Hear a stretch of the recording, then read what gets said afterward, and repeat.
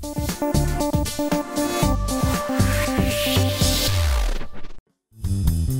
views and opinions expressed in this program are those of the participants and do not necessarily reflect the views of BronxNet or the program underwriters.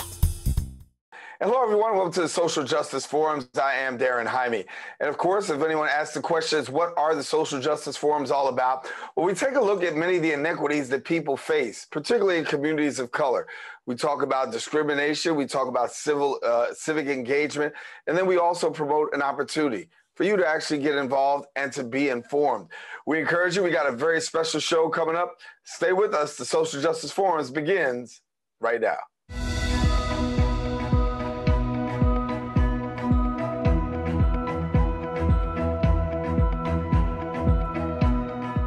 And welcome back. Greenlining Realty USA is a national real estate development and management firm that's actually working in partnership with local municipalities throughout the country, creating mixed-use developments with large-scale economic impact. Dedicated to reversing the historic effect of redlining in low-income communities through developing quality housing and vibrant commercial corridors, Greenlining Realty USA creates pathways to capital essential for neighborhood investment, redevelopment, home improvement, as well as housing rehabilitation. Joining us now is the founding principal at Greenlining Realty USA, Lamell McMorris. And Lamell, glad to have you here on the show. Glad to be here. Thank you, Daren. Glad to have you sharing in this topic. And when we talk about your company, it's very specific, dealing with a lot of what I said in the intro, many of the inequities that people face, particularly in the housing market. For those who may not be so familiar, a little bit more about your company. Yeah, thanks again for having me. I think it's interesting that the focus of your show is social justice.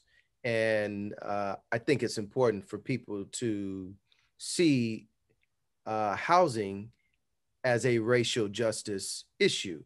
And it, founding Greenlining in 2016 in my hometown and in the neighborhood where I grew up of Chicago in an area called Woodlawn, which is a historic Black community similar to that in the Bronx, similar to that in LA, similar to that Shaw in DC, where it was in these historic areas where this practice of redlining, a serious disinvestment in communities where government, housing agencies, banks deliberately drew lines around certain communities. And so in 2016, I was really just on the porch of my childhood home. And I looked around and saw some of the same vacant lots and blighted properties.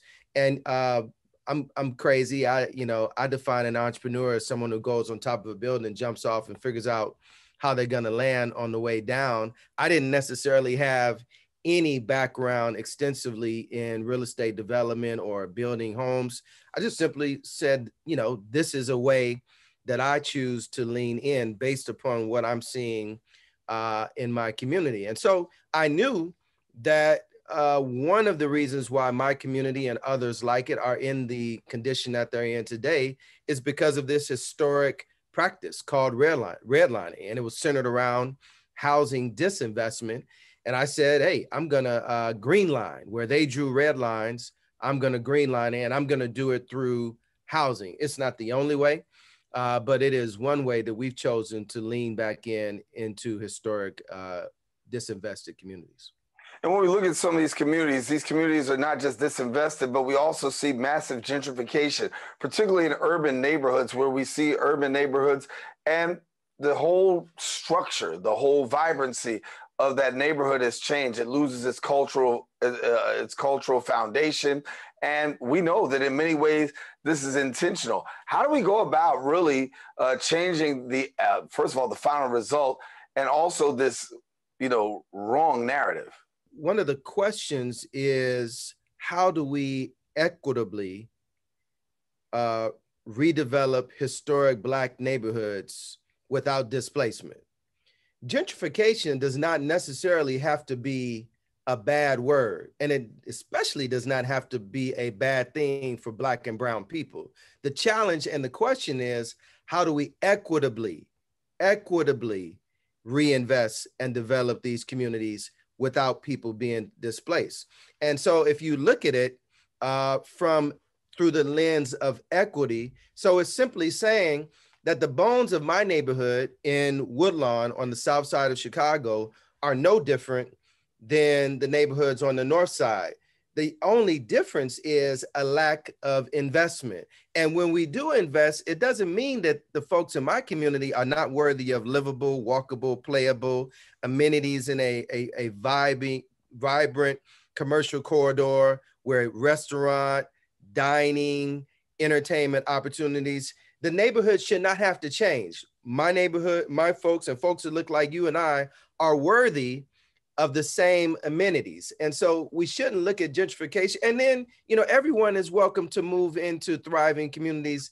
It's just about equity. So we're saying that the same investment, because the same bones of the community on my side of town are worthy as the other side of town. In the Bronx are worthy as Manhattan. In Inglewood in LA is worthy as, because the same bones exist as those in Beverly Hills, for example. That the historic neighborhood of Shaw is just as worthy as Northwest Washington, D.C., and Northeast and Southeast D.C. is just as worthy as Northwest D.C. And just because you do come in and invest and new people move in, the historic community, which typically are those of color, should not be displaced. How do we get this area of investment in the neighborhoods? I mean, obviously, I think that you've got great information that you can probably share with us about what are some of the best ways that we can really approach this to enhance neighborhoods. Well, listen, I can only really go through my story and my testimony. I think hopefully what some of your viewers and listeners will see, a couple of takeaways are, one, it's just like the rapper said, you know, at some point we've got to go buy back the block. I have worked in as an entrepreneur. I'm a kid from my neighborhood. I decided that I was going to go back. I'm not some multi-millionaire, billionaire, but I did this through partnerships, which I've learned early on in my career, that there are agencies that are designed, like the National Community Reinvestment Coalition, who partner with us as an entity out of Washington, D.C., whose mandate and mission is to go back in these communities. And then, you know, I looked at the organizations that have been doing the work in my neighborhood, which was the YWCA, which is an entity called Sunshine Gospel. Sometimes it's not always the quote unquote blue chip organizations in every community.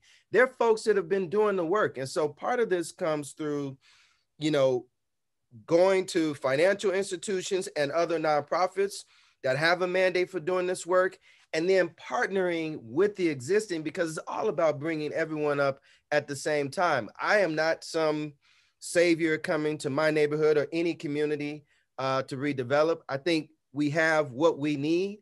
A lot of times it's not been coalesced. A lot of times there's not been partnership. And a lot of times we've just, frankly, it's just not been a will. And folks have not beat on the table to say, hey, our communities are worthy. We don't necessarily have to be displaced in order for our communities to be vibrant. And it comes with both outside of in the nonprofit world. And then I think we have to really put forth real serious policy changes and policy opportunities. One example of an effort from a policy standpoint to redress systemic and historic racism, whether it be in housing or education, but in this case, in housing, is what was done in the city of Evanston, Illinois, where they were very deliberate, tangible. If you want to repair issues of reparative justice and talk about, if you will, reparations and how to repair systemic inequities, they decided from a local legislative standpoint to do it around housing. And they have legislation specifically and funds designated around housing for those who can prove during a certain time frame in certain communities that were disenfranchised, disinvested, and experienced this type of segregation. There are funds set aside for home improvement, for down payment assistance, for those who have been historically disadvantaged. Yeah. And I think what was done in Evanston, again, connected to a tangible outcome around a real systemic issue, is an example of what we can do, not just on the federal level, but in local communities around the country. When you talk about passing a reparations bill, of course, Evanston is unique in its own right, but it's something that can be accomplished. I think when you look at what happened in Evanston, a lot of people can say, listen, it's happened here, it can happen over here. But we know that sometimes policy, elected officials, and simply red tape gets in the way. But we do know, and we do have evidence that this actually works.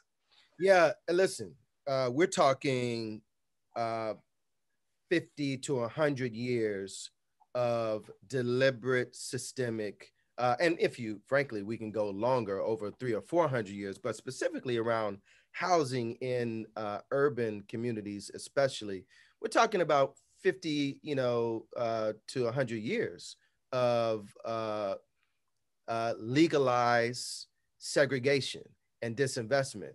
So it's not going to get, my point is, it's not going to get done overnight. Small, and the key word to what I said in relation to Evanston, Illinois in particular is tangible outcomes, right? Connected to historic systemic inequities. So housing is just one, right? We've got educational outcomes that we need to work on. We've got health care outcomes that we need to work on. We have basic economic development and job opportunity and creation outcomes to work on. The model, though, is look, we have a local municipality that technically sits outside of an urban, but still it gives us model legislation on a local level that should and can be duplicated on a state level and ultimately on a federal level. And that's what we need to start with. And I hope that your listeners in the New York area will really take a hard look at Evanston, Illinois, and what they did around reparative justice, in particularly housing, and making a model of reparations legislation on a local level. Yeah. I know you got eyes to the map, boots on the ground when it comes to the whole issue of redlining. How bad is it getting across America? It is. We're in crisis mode right now. In every community, both urban and rural, we still see the remnants of red lines being drawn in the 1920s from legalized segregation in this country. And, you can't disconnect some of the effects of that.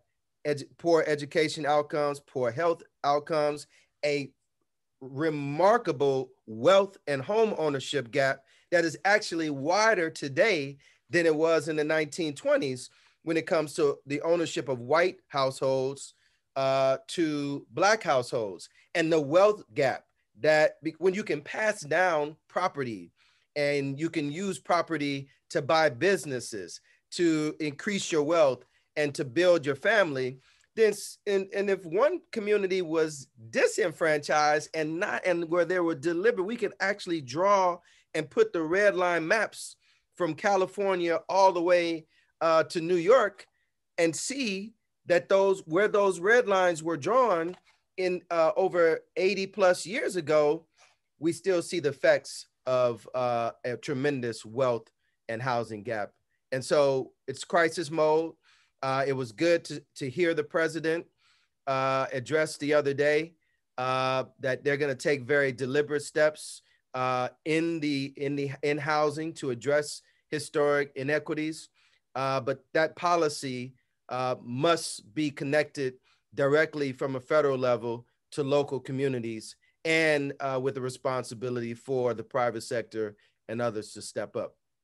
You use the word local communities, and they are really the big it factor. They're the ones that can actually make it happen. You talk about Evanston, Illinois. That was a local community that really made a decision.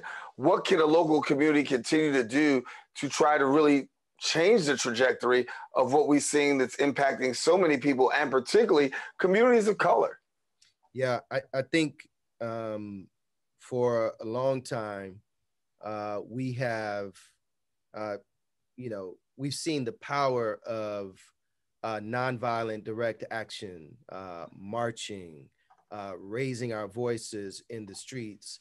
Now, I think it is time for us to take the lesson of the civil rights legacy and the civil rights movement, where issues were dramatized, but directly to the dramatization of those issues were direct policy, federal, local, legislative outcomes.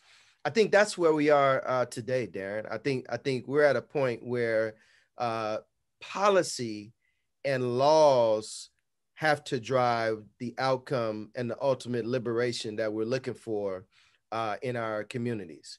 When the law is set up and written against you, even if you do have and you can wrangle investment and new dollars, you're not going to get the outcome.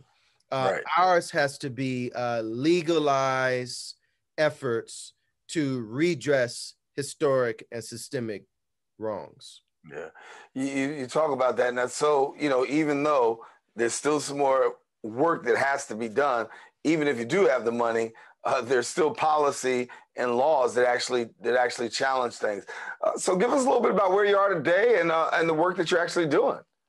I'm excited about not just what I'm doing in my local community, and we've been able on my block literally to start with my childhood home, which has been in my family for 60 plus years, to actually building new homes on the block, which is infrastructure my neighborhood has not seen. But I'm also I'm hopeful. I think we're seeing in the wake of a renewed emphasis on racial and social justice issues, in the middle of this global pandemic where inequities have been heightened and dramatized even more, I'm hopeful that there will be the continued momentum that we've seen, not just in public sector political rhetoric, but even in private sector corporate rhetoric, and not just words, but deeds. I think I'm excited because I think the eyes of various corporations have been open. I think they are making beyond just throwing, some dollars at situations. I think there are examples of corporations that are trying to take a very hard and deliberate look around how they show up in community, how they are real, good, tangible corporate citizens. I'm hopeful. And that's the part of the work that I'm engaged in through my work in DC and what I've done from a government relations and policy standpoint for 19 years now. But it's the connection of the word and the deed and the actual practical, as you said, on the ground, and the policy that happens. I'm excited about closing that gap and what I think it lies ahead. I think you also do, you really touch upon something that really the transformation of a community begins one block at a time, one house at a time, really. And you grab the bull by the horns and really doing that. I think so many times people try to grab the big picture, but we do understand that there is something for doing it incrementally, one house at a time can actually make a difference. Yeah, and that's what I hope.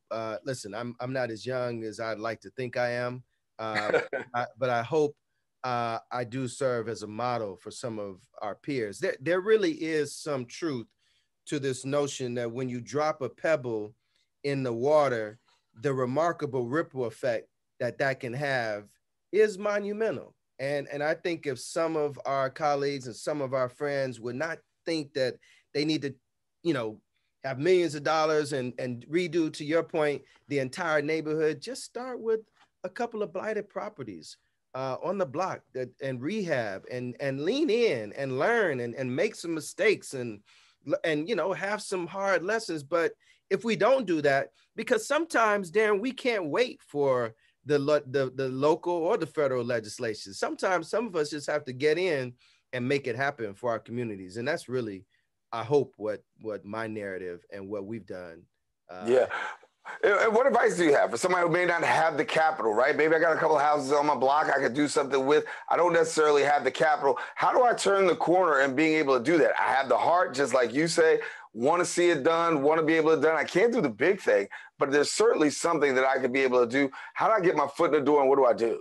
Yeah, I think first thing, I can only go by my story. We didn't have the capital. The first thing I did was go to the local city and county resources to see what they are doing in the way of turning these communities around, and how are cities and municipalities galvanizing properties in certain communities for rehab. There are programs. I cannot spout out every program from New York to California, but I assure you, the investigation needs to happen. If you are interested, lean into and find out in your local housing departments, both on a local city, town and county and state level. I assure you there are programs for folks who are motivated and inspired to lean in. And then I would go to, most of us who are listening in on this show, we have a bank account, a credit union account somewhere.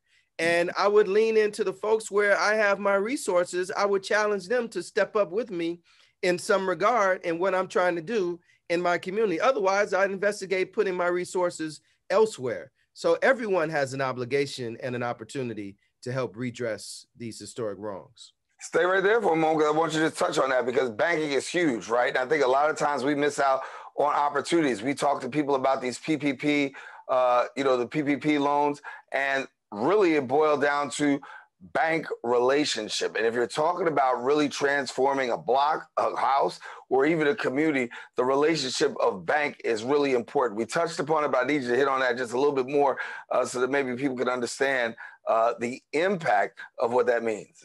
Well, no doubt about it. I mean, look, money doesn't just, we can talk about shaking trees and money falling from the sky, but it does not.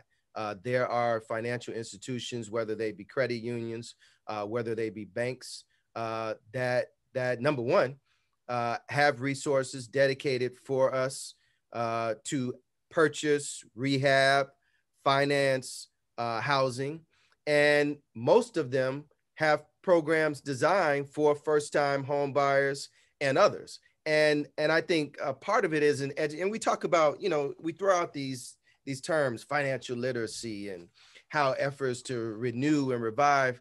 I think we've got to really, get beyond just the surface, and we've got to explain to people, the realities of tax implications, the realities of how to build and get a mortgage, how to finance new homes. I think, part of our effort is no doubt about advocacy, Daren, but a lot of it is education and reimagining what financial literacy really is. One community talks about, credit repair and getting basic bank accounts.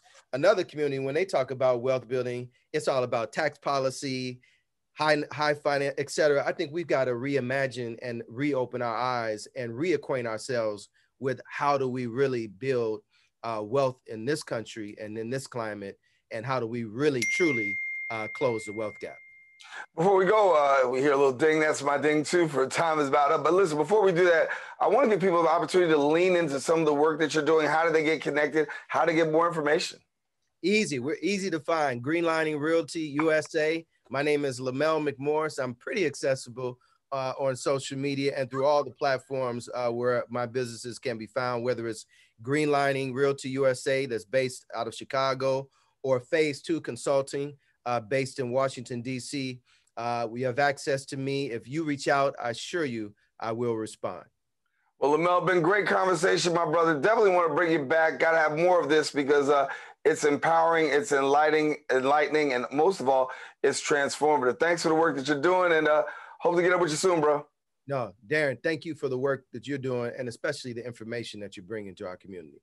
Hey, thanks much, brother. All right, Lamell McMorris, our guest, founding principal of Greenlining Realty USA. And listen, we got more on the social justice forums. Just going to take a quick break.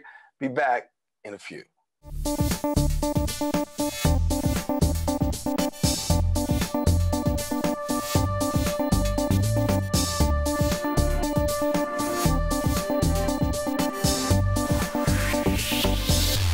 And welcome back to the show. Sane Energy Project is a not-for-profit organization that's opposing the development, transport, and export of fracked gas.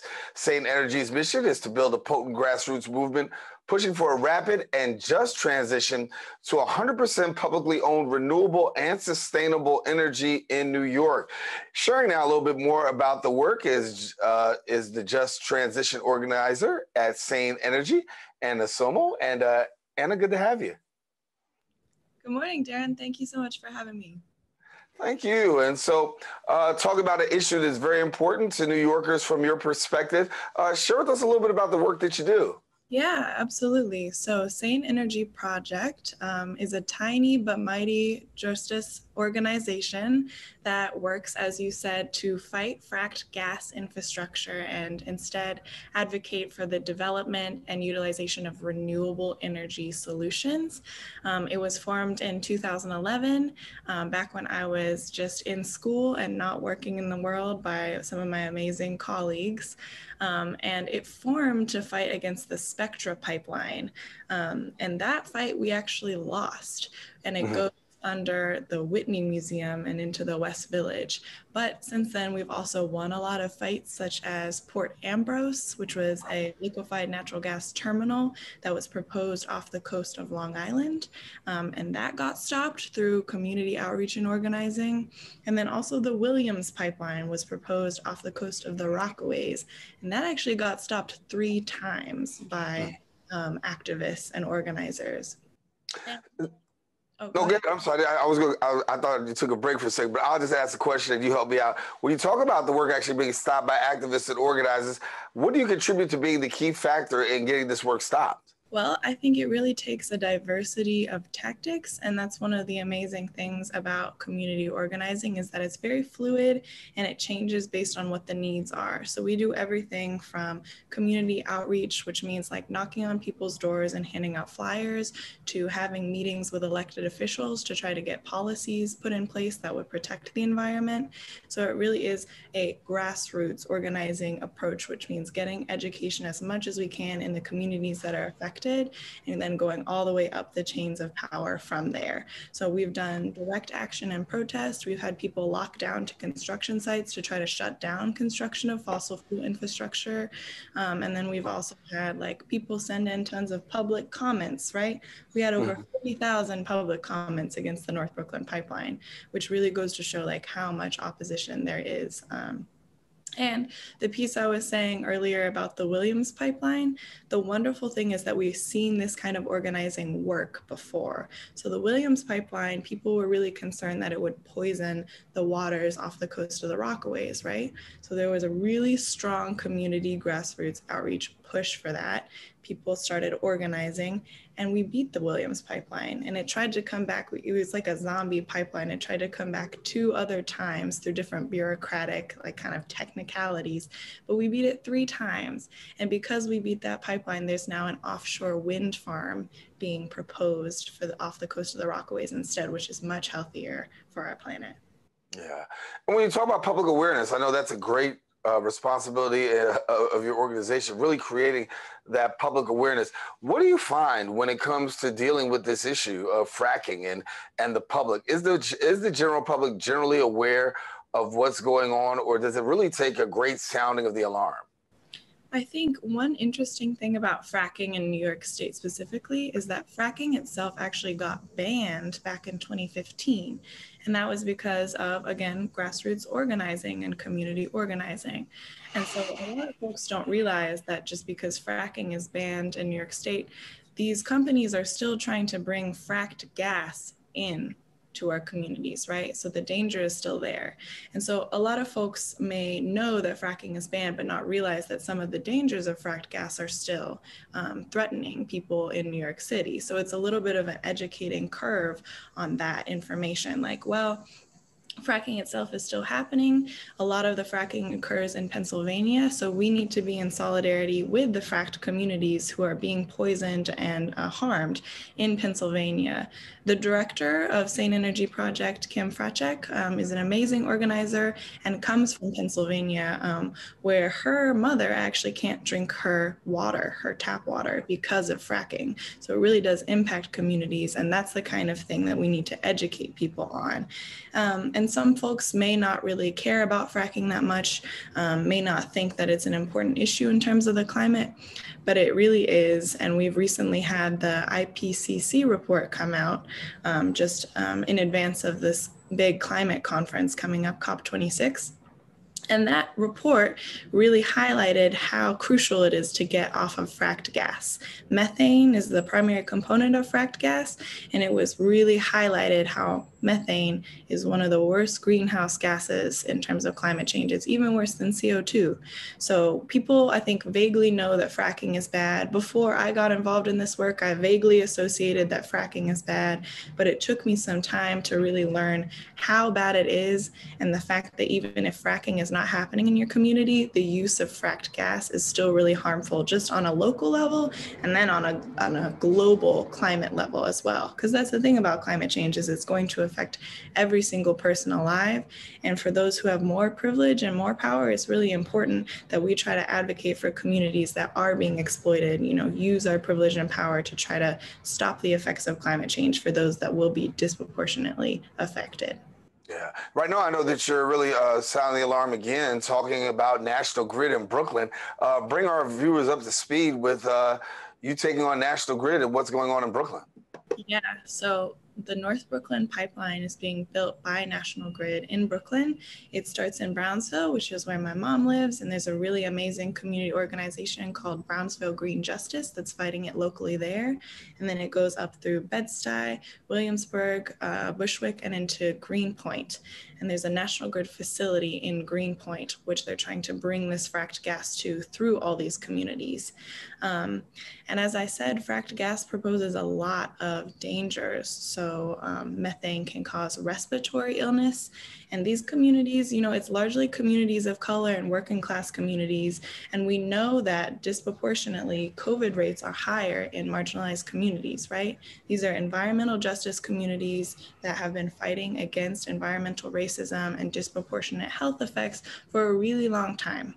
So that's why we're fighting so hard to advocate for renewables instead and for shutting down the North Brooklyn pipeline, because communities deserve investment into healing, better healthcare, more green spaces, and not more fossil fuel infrastructure, And the kicker is that National Grid has also recently gotten permission from New York State government, the Public Service Commission, to raise our gas bills. So people all over New York City are going to actually be paying to poison the folks in Brooklyn with this pipeline. And it is over 150,000 folks that live right next to the pipeline. Brooklyn's really big, so it doesn't make sense for us to allow a company to not only make us pay for it, but just have this toxic infrastructure in so many backyards. Yeah. What's the response of elected officials when you have this conversation? Obviously, some of them, I'm sure, are getting new revelation and information when it comes to this.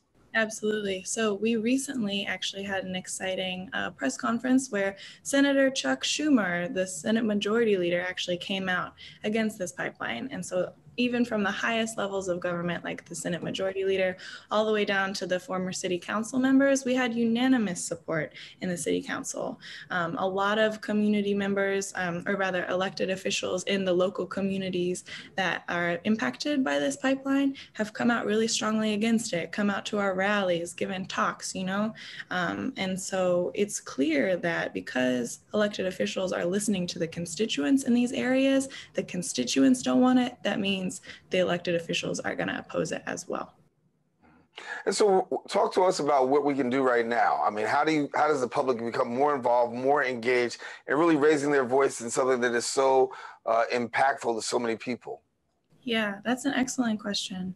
One thing that we're asking everyone in New York City who pays a National Grid bill to do is join our gas bill strike. So we are actually refusing to pay for the North Brooklyn pipeline and other fracked gas projects that National Grid wants us to pay for by raising our bills. And so you can find more information about that at noinbkpipeline.org/strike. And what we're doing basically is we're we're saying you should withhold $66 from your National Grid gas bill, because that's about how much each New Yorker who pays for National Grid will pay for this pipeline over time. So we're not asking you to not pay your whole gas bill. That has a lot more risks involved for strikers, but just keep that balance owed of $66 from month to month, right? Because we're saying, you know what, you can't have our money to poison our communities. You can't have our community to poison our planet. And so that's why we're striking. And if you want to really throw down and get involved, we do outreach all the time. We do flyering, we do phone banking. So if you want to volunteer with us, we can get you on board, figure out what's the best way for you to plug in and protect Brooklyn communities and protect the climate.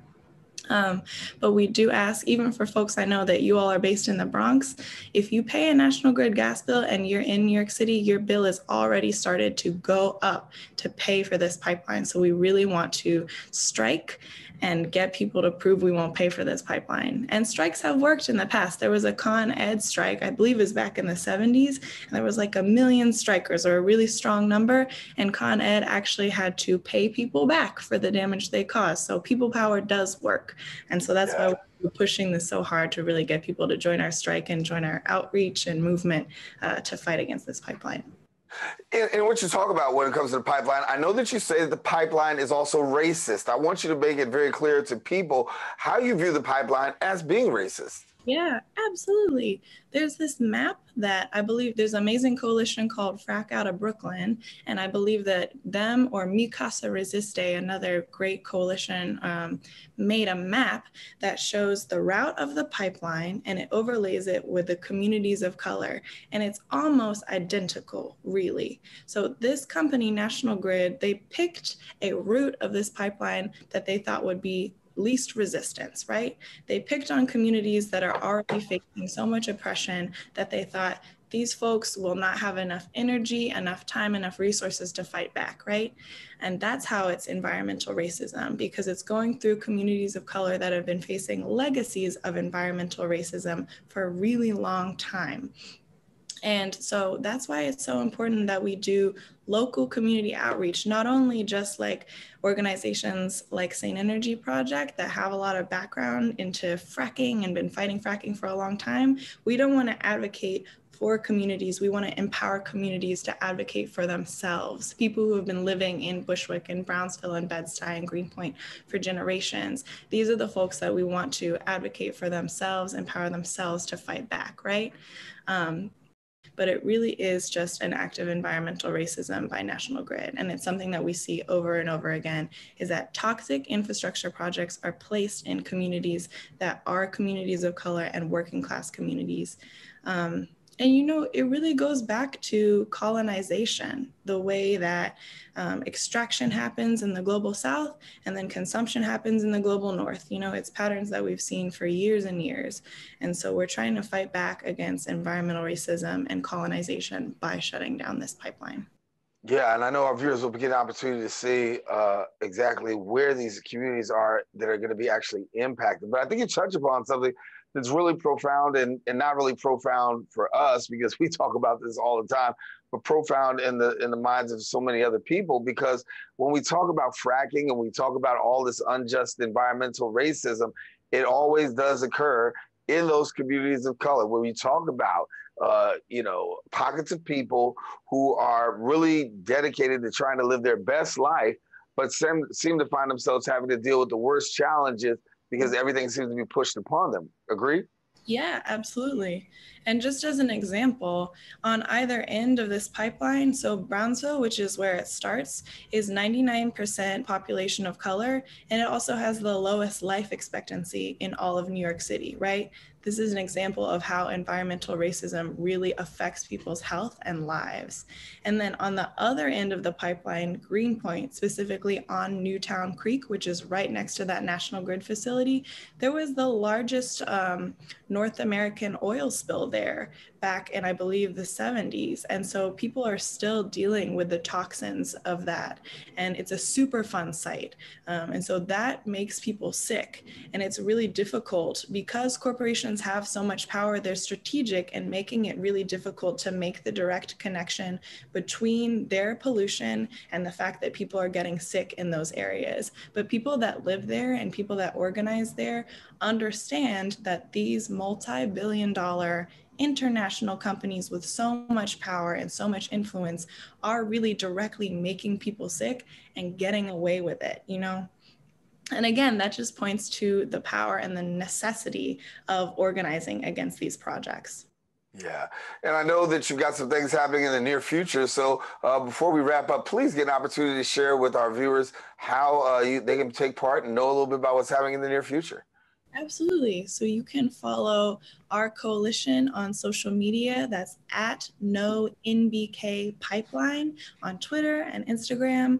For Facebook, it's No North Brooklyn Pipeline Coalition. You can go to our website at www.nobkpipeline.org.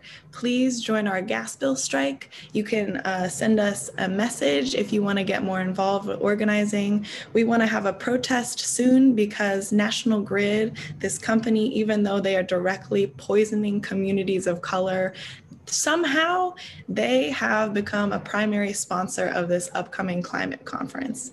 And talk about hypocrisy, right? They're claiming to be a climate leader, talking about, oh, all the great work they're going to do for climate solutions, while still building a fracked gas pipeline that emits methane in communities of color in Brooklyn. So that just goes to show how evil and how tricky these corporations are. So if you want to come out to a protest, be on the lookout. We'll have information out soon about that. But we continually do outreach if people want to organize. We always have space for more folks.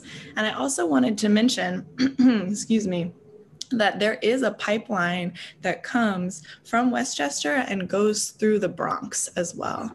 And we do not organize around that as much because we are so much based in Brooklyn. But if you want more information around this, there's not much organizing going on right now about this, but we know that folks in the Bronx want to protect their communities, protect their families. So please reach out to us at Sane Energy Project, and we can give you information, we can give you resources if you want to organize against that as well.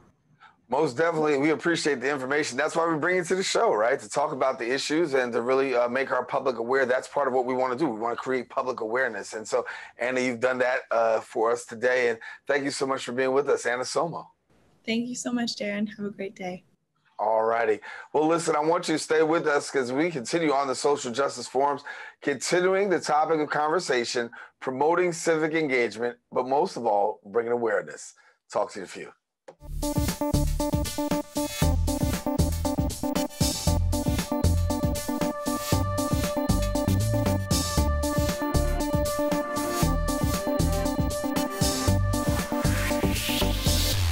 And welcome back to the show. The people who work the hardest throughout the pandemic and are the backbones of our economy sometimes are the most vulnerable to financial hardship as well as insecurity. Now, this past year has made the economic inequality and vulnerability abundantly clear that a shifting needs to be thought of in designing a system that works for everyone. In April of 2019, social worker and co-founder of Basic Income NYC, Diane Pagen, and 2020 candidate for U.S. Congress, James Felton, they also came together with the goal of organizing a public event in the show of force and inclusion for basic income. Joining us now to share a little bit more is the co-founder of Basic Income March, Diane Pagen. And Diane, good to have you. Hi, Daren. Thank you for having me on your show. Thank you. And, you know, I guess when we talk about the work that you're doing, it's really about economic equality for everyone. And so when did you start to really get involved in this whole thing about economic equality? Well, economic equality in general, I got interested in it probably as a much younger person in my 20s. I was always interested in helping people, and I did a lot of volunteer work and such. And I got interested in it in earnest when I went to social work school at Fordham University in New York. And during my time there, I was introduced to the idea of a universal basic income by someone who had worked on it for many decades. And I just thinking about what it was like as a social worker, meeting people who really their core problem was they didn't have enough money, but all that existed for them was non-cash services that they, sometimes they didn't even need. I got more and more interested in universal basic income. So I guess I've been interested in figuring out how to meet everybody's needs in a dignified way for a couple of decades. Yeah. And so now as we look at the work that you're doing, you're really trying to raise awareness when it comes to the issue of basic income. And for you, what does that look like to be able to just have basic income?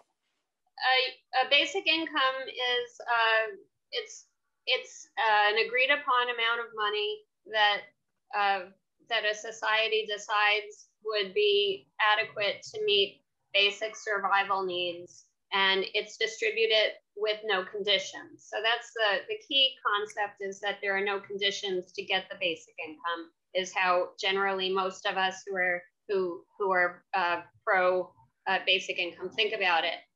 So it would be unconditional, adequate to meet a certain degree of basic human needs. So no one's life and health is in danger due to having no money.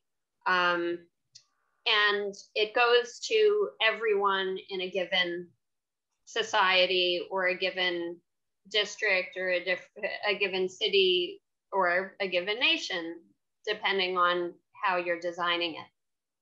Yeah. That's really what it is. Mm-hmm.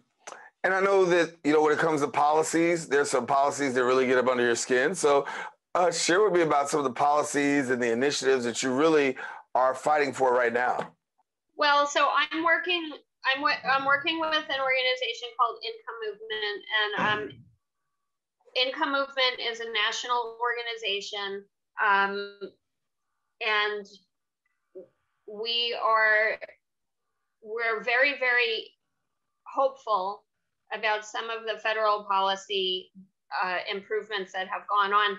In COVID, there's been substantial veil has been pulled off of our national programs, similar to what happened actually during the Great Depression, when charitable organizations insisted in the 1920s that that if only they got the money from the federal government, that they could provide for the basic human needs of the people during times of economic strife. And of course, they lost that argument, and because we were able to prove that they couldn't do it, and that cash transfers were necessary, we got the Social Security Act. So we're really hopeful now, fast forward about, I guess, 90 years or so, we're very, very hopeful because basic income has had a real resurgence, and it started before COVID, several years before COVID-19. But COVID-19 and the shutdown and people losing their jobs and having to stay home and all of that, it really highlighted and pulled the veil off the idea that we have a functioning, adequate safety net. And it has become painfully obvious that we have no functioning national safety net. And while from state to state, some states do a little bit better than others, there is no state that distributes an adequate cash supplement to all of its people, and we have poverty in every state. So we're very, very hopeful about some of the things that have come out this year, in part because of Income Movement's advocacy and growing these conversations, developing these conversations with federal legislators. There is now legislation that has been introduced by Representative Omar called the Support Act. It's been co-sponsored by Jamal Bowman, and she is all on board for a basic income that would have a quantity going to adults and a quantity going to children.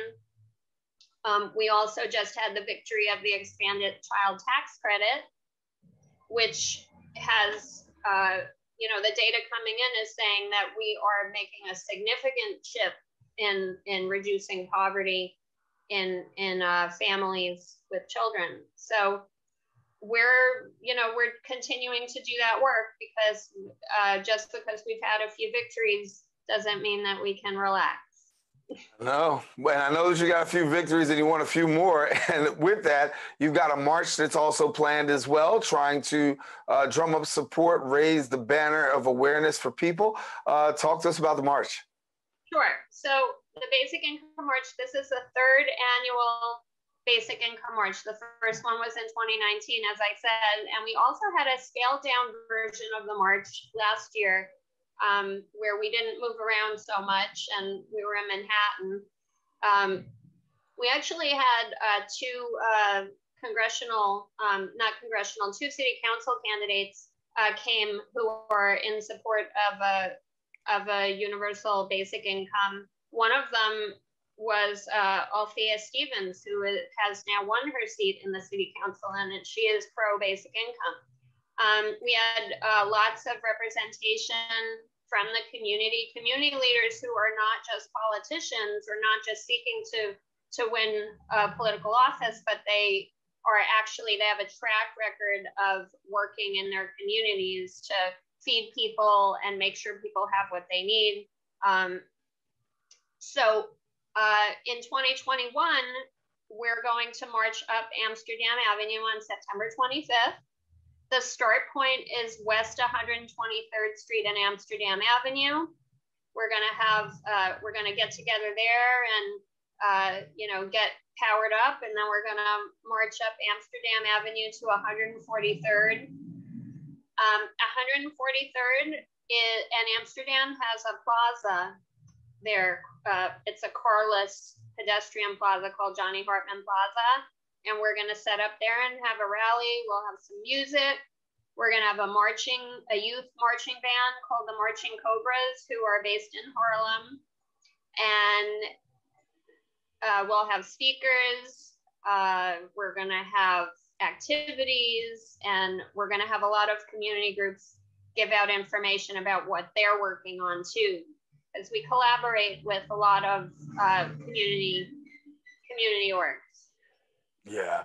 And I know that, this march is not just a march, it's a march with an intention. And part of that intention is really to bring this awareness, but not only to bring awareness in this area, but also to look at who's being affected. Those people who, because this really plays in two areas. It talks about poverty, education, and, just the quality of life. Give us a little bit about the effect of basic income and what it has when it comes to poverty, education, and basic life. Sure. So there's been at this point there's numerous pilots, basic income pilots, with taking small samples of people and distributing an unconditional amount of money to them for a period of time. For example, Stockton, California. For example, Ontario, Canada. Although that one is, that's a longer story, but the bottom line of it is that everywhere a pilot has been done, and there's plenty of, you can definitely get, plenty of information as to where pilots have been conducted. Everywhere that it happens, the data that comes back records that people are less stress, people are reporting less stress, better parenting, better school attendance. And even though a lot of the talking heads that oppose a basic income often will raise the question, oh, well, no one will work, you have to understand we need for people to start challenging that assumption, because basically what happens is in every pilot, the paid work increases. People find better work. So sometimes parents drop temporarily out of a job that isn't satisfying or it's not making sense for their family, but they regroup, they get more education, they get what they need to be successful in interviews, and they go back out and they get better employment. And this is across the board in virtually every pilot, all the data that we get back. And because of the increasing popularity of the concept, there are now, I think, around 20 plus pilots in the planning stages all across the United States, one of which is in Hudson, New York, another which is in Pittsburgh, Pennsylvania. There's another one in Newark, New Jersey with Mayor Baraka. So there's plenty of data now that shows that when you distribute small, adequate amounts of income to people without creating onerous bureaucracy, that individuals are the best agents of how to use money, not large conglomerates, and that it's really the best way to solve problems. So, you know, that's to your point about education and poverty and such. It's really the most efficient way to solve a person's economic problem is to give them money. And when I say give, I'm not saying give as in a gift. I'm saying give them the resources that they are owed, basically, because they produce.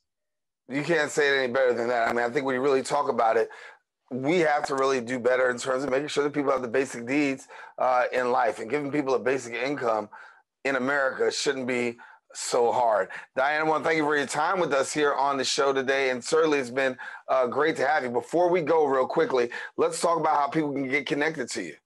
So we would like anyone that's interested in coming to the march, you can go to basicincomemarch.com and you click on the link that says join an event. And you look for the New York City March, because there's more than one march. There are marches in other cities as well. And you can RSVP. And once you RSVP, you'll start getting a weekly email from us with information that you can use. The march, it's free to participate. And like I said, we're meeting at, I don't think I said the meeting time. We're meeting at 12:30 on Saturday, September 25th at West 123rd in Amsterdam. And if people want to, you know, really, social media is wonderful. We're on social media at income_movement. And social media is great, but it's not a substitute for feet on the ground. So come march with us and let's show them that we know the deal. And we know that we're going to make it happen. That's right. Well, Diane, thank you so much for being with us here on the Social Justice Forums, enjoying the conversation and really bringing some enlightenment to our viewers about the Basic Income and Basic Income March. Diane Pagen, our guest here, thanks so much for being with us. Thanks a lot. I'll see you at the march.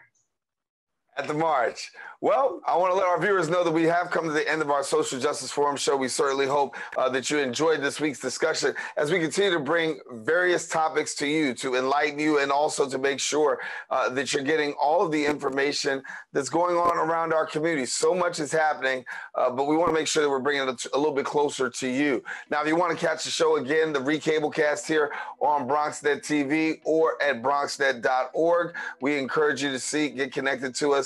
And if you want to present your point of view, also don't hesitate to get to us at BronxNet TV on social media. There you can also be able to share the information and share in on what you saw.